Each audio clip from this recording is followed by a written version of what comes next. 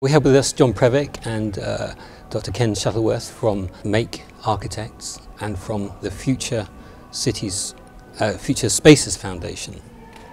And thank you for joining us just now. We have a few questions to put to you regarding particularly the recent report, The Future High Streets, which is available online, and we'll give that link. Yep. I want to start from a very broad perspective, if I might, and then narrow down to the detail of our cities and towns. But I want to start by perhaps looking at what you see as the biggest challenge to future-proofing our cities and towns. I think the biggest challenge has to be climate change. I mean, climate change is the most incredible thing that we need to tackle now. And if we don't tackle it now, anything could happen. We have no idea what the consequences are going to be. So I think that's designing for that, making sure we anticipate climate change and try and reduce the amount of carbon our buildings and our cars and everybody's actually using is the biggest single threat, I think. And would that incorporate greening of our cities, or? I think there's a whole. It's not just about just greening the cities. It's also about just reducing the amount of carbon we're actually using, reducing the amount of energy we're using in our buildings, reducing the amount of emissions our buildings and our cars are actually, and aeroplanes are actually emitting. So it's a huge topic that we need to actually tackle. And it's not just cities; it's the whole of the planet. It's actually it's really critical to get to grips with it. There's lots of initiatives doing that, but that is the fundamental thing that we wake up every day thinking about when we're designing our buildings. How do we make them more energy efficient? How do we reduce the amount of carbon? How do we make them actually work in a much more sustainable way? So, for instance, water supply, really important as well. Can we get them to use flushing from the rainwater rather than actually using potable water for going down the toilet? So all those sort of things are really important to us as architects, and I think the foundation, that's almost a given. We know that's a problem, and the foundation is looking at the first report at the high street itself in particular. And that really is where you start. You start your day thinking along those lines. It's not something that's really a must somewhere along the project timescale. It really is at the outset. I think years ago, maybe, I don't know, 10, 15, 20 years ago, it was like a green wash you used to put over a project at the end. So you'd end up sort of making it look green, put windmills on the roof and things. That's really changed, and it's so embedded into the way we think that there's no longer a sustainability angle. It's just it is just part of the project, and we really do think about trying to make the projects as lean and keen and as sustainable as absolutely possible. It's absolutely fundamental. It's not just the projects, but it's thinking about the environment as well, the infrastructure as well. So yes, we do. And John, any particular view on the future-proofing?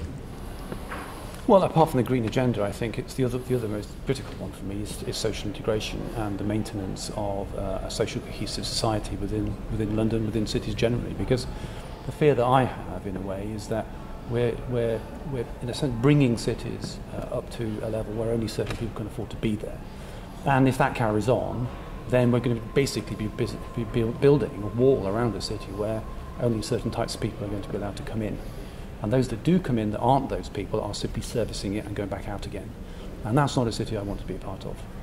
And in your recent report, you've been talking about the importance of education and universities being very much the centre of the town.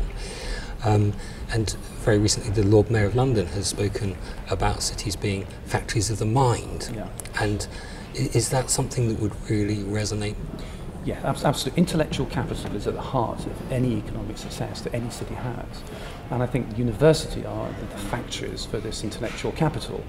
And what cities want to do is keep that intellectual capital within their own confines in order for them to then breathe their economy into another level. And so no matter where you go, I mean, obviously at this time there is a lot of energy put into financing education, a lot of money going into further education, particularly universities, from outside help. So people are funding it, people are sponsoring it, government is encouraging it. There's now students paying £9,000 a year to do it. There's a lot of money sloshing around. Now that money should then be used post-university to give those students an opportunity to get jobs. And those jobs are quite often self-generated. So if we can employ, let's say, these people in parts of the city where they can then start their own research projects, their own businesses within a cheaper incubator space, then we're going to keep the community going and the whole intellectual capital churning, keeping going round.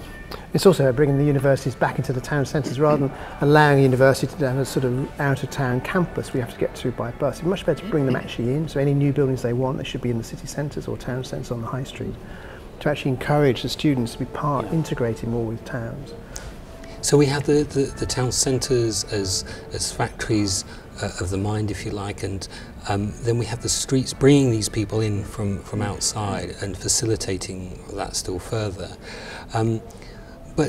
But the infrastructure that exists in our towns and cities around the UK, not just London, is that something that is sufficient currently, or is it a complete regeneration that we need to be thinking about?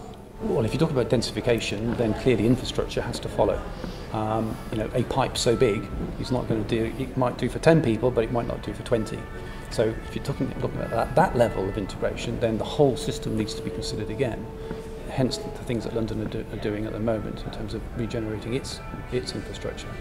So transportation, sewage systems, electricity, gas, everything needs to be upgraded in order to maintain what we believe to be the answer, which is a high density, living for all city centre idea. Garden cities, for example, have been talked about recently as another interesting kind of sidestep to get people into homes quickly. We believe that's probably not the right place to go. Bringing people into cities rather than having them in islands on the outside is probably a better solution. Because there's been a whole sort of movement over the last sort of 50 years to move people out of the centres with out-of-town retail, the universities moving out, out-of-town business parks you only get to by car. I think that's got to change. That's got to be reversed. You've got to get people back. They haven't got to use their car. They can go on the bus or use the tube in London. And you can actually do everything you need to do within your sort of walking distance of where you live and work, rather than this whole problem of car journeys in and out of the city centres.